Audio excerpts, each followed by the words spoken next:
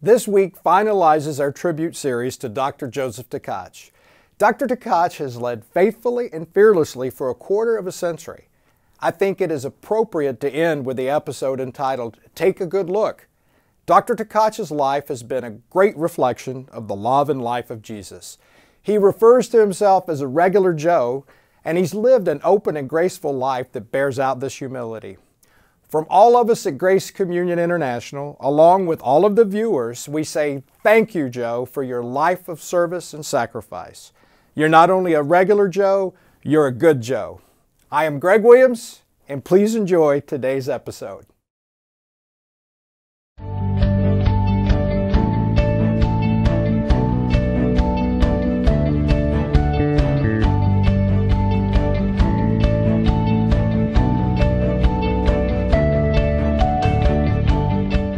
When Smokey Robinson and the Miracles recorded their smash hit, The Tracks of My Tears, I'm sure none of them had ever heard the word selfie. And to be honest, until last year I hadn't either. But all that changed when the Oxford English Dictionary chose the term as 2013's Word of the Year. For those of you who still don't know what it is, maybe this will help.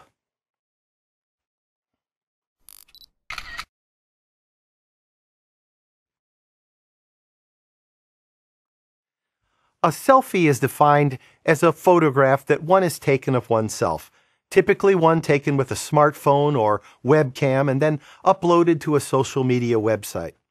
Even though I don't tweet, the concept got me thinking. Could you do a spiritual selfie, a snapshot of our souls? What would it reveal? I think this verse in Proverbs hints at what we might find. As water reflects the face, so one's life reflects the heart.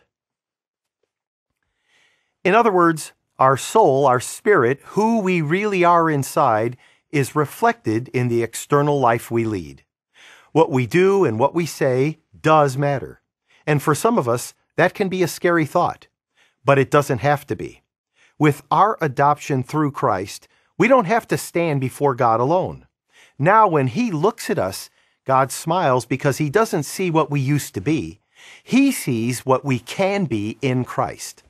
With Jesus, we all have a chance to start again. So the next time you take a selfie, take a good look at your face and know it's one God loves. I'm Joseph Tkach, speaking of life.